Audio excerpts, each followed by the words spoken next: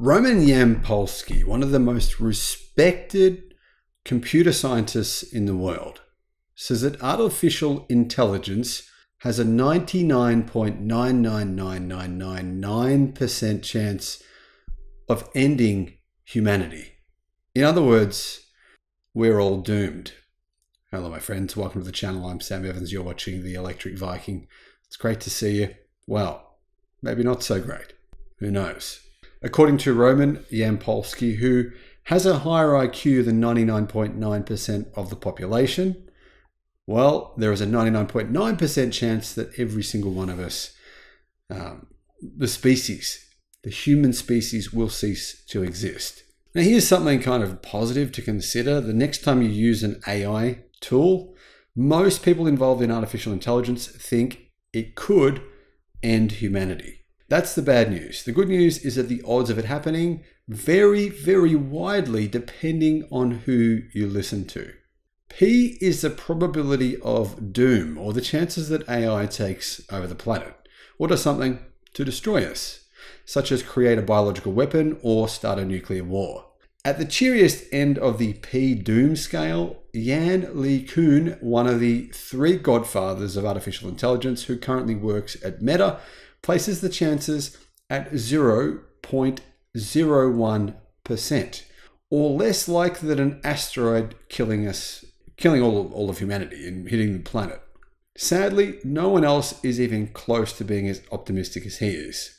Jeff Hinton, one of the other three godfathers of AI, says there's a 10% chance AI will wipe us out in the next 20 years. Yoshua Bengio, the third of the three godfathers, says that figure is 20%. There's a 20% chance all of humanity will cease to exist within 20 years. That's the middle optimistic position. However, the most pessimistic end of the scale is Roman Yampolsky. He is an AI safety scientist and director at the Cybersecurity Laboratory at the University of Louisville. He believes that it's pretty much guaranteed that all of humanity will be killed by artificial intelligence. He places the odds of AI wiping out humanity at 99.9999%, saying it's almost impossible for us to avoid this scenario. Yampolsky has actually warned the possibility of existential risk from advanced artificial intelligence now for years. He has advocated research into trying to save us all. He and his collaborator, Michael Trazzi, have proposed introducing Achilles' heels into potentially dangerous artificial intelligence. This would be a way to save humanity, possibly. Now, this would include banning an AI from accessing and modifying its own source code. Is this even possible, though? Another proposal is to apply a security mindset to AI safety, itemizing potential outcomes in order to better evaluate proposed safety mechanisms. Elon Musk, speaking in a great AI debate seminar at the 4-day Abundance Summit earlier this month, said, "I think there's some chance that it will end humanity. I agree with Jeff Hinton that it's about 10 or 20%, or something like that." Before he said, "I think that the probable positive scenario outweighs the negative scenario," meaning life could be amazing with artificial intelligence. I'm talking artificial general intelligence, not just AI, but advanced artificial intelligence. In response, Yampolsky told Business Insider he thought Musk was being too conservative in his guesstimate and that he should abandon development of the technology now because it would be near impossible to control AI once it becomes more advanced. Musk has actually said similar things himself. Musk, in fact, has implored the community to slow down or put a complete pause on the development of artificial intelligence. Well, no one listened to him, so he decided the only option was to develop his own. Not sure why he thinks it is a good idea to pursue this technology anyway, Yampolsky said.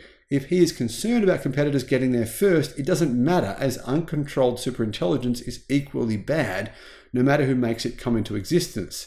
Now, technically, Yampolsky is wrong here, based on his own theory, his own logic, because if Musk were to employ Yampolsky's security Achilles' heels into his AI, and others were not to do that, then in theory, Musk's AI would be superior and wouldn't end up killing all of humanity.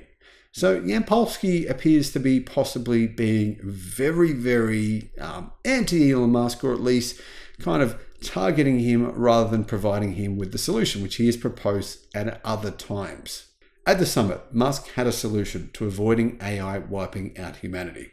Don't force it to lie, even if the truth is unpleasant. It's very important.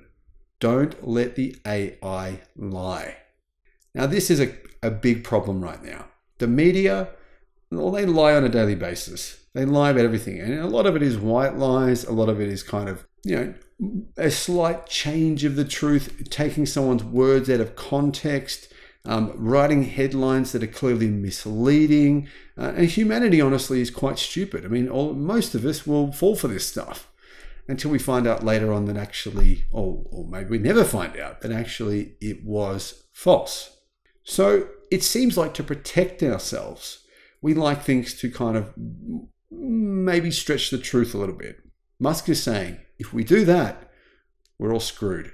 If you're wondering where other AI researchers and forecasters are currently placed on the P-Doom scale, well, you can check out, there's a list online, I'll put a link in the description below. It's called Pause AI /P-Doom. Now, the founder of Ethereum, Vitalik Buterin, he says there is a 10% chance that AI will end all of humanity. However, there's actually a growing number now of people who believe AI will doom us all. Elisa Yudkowsky, who is the founder of MIRI, or M-I-R-I, says, yeah, there's a 99% chance. In other words, we're all dead. Dan Hendricks, who is the head of Center for AI Safety, says there's an 80% chance that we're all doomed. And Daniel Cocotilo, who is the forecaster and former OpenAI researcher. Former OpenAI researcher. I mean, this guy he really has experience in this. He says there is a 70% chance that, well, all of humanity will be wiped off the face of the planet.